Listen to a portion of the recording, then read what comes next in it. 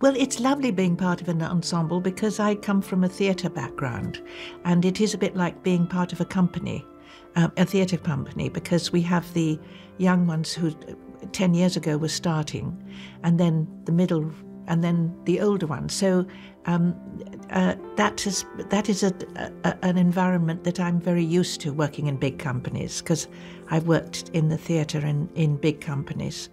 And when we get together again, it's lovely because when you work with people over a period of time, you have a sort of shorthand. You don't have to introduce yourself or gauge what sort of person they are. You know each other. So life is very much, and work is very much quicker because you know how to respond to people. Also, you know your character better, and that gets better as the years go by. And Julian writes for each individual character. He just doesn't write a generic script. It's very precise.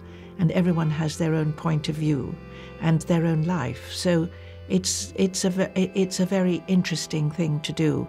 I've never done anything over that period of time except in the theatre. Anna, who did our costumes, made some wonderful. It's a wonderful period for hats.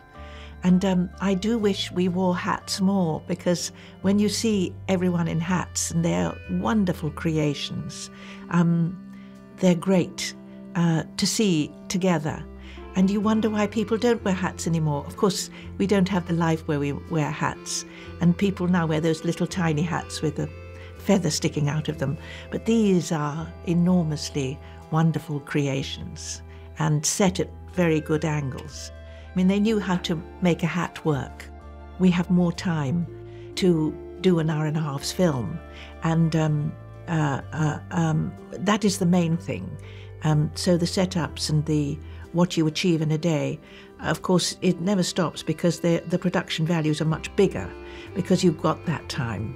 So you can do enormous weddings, and you can do big dinner parties, and you can do balls, and you can do things. But all that is not from the actors, but from the set designers and the costumes and everything that go into what we actually finally wear and we exist in, takes an enormous amount of time. I think what I enjoy most is the story. It's got a strong storyline, and I think that's part of its success, because it deals with everyday life of these people.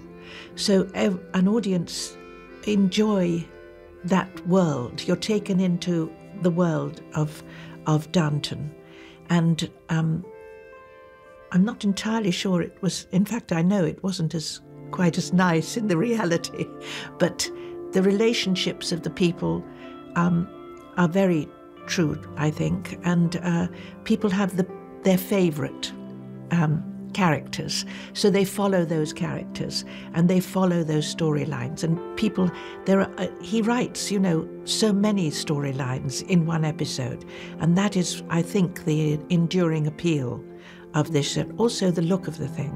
I mean, it looks wonderful. It's wonderful to see it visually. It's a marvelous creation. Well, I think it's the spectacle. It's a wonderful spectacle.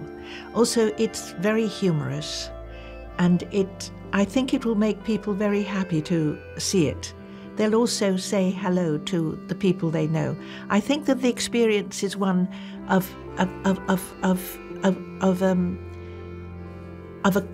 carrying on the tradition of Downton, but with some new faces that they will know, and also the storylines which they'll be amused with. And also we go to France, and there's a whole section when we go to the south of France, or I didn't, but they did, and there is some. It opens the door to a whole other part of their lives. Yes, I think they will enjoy it immensely.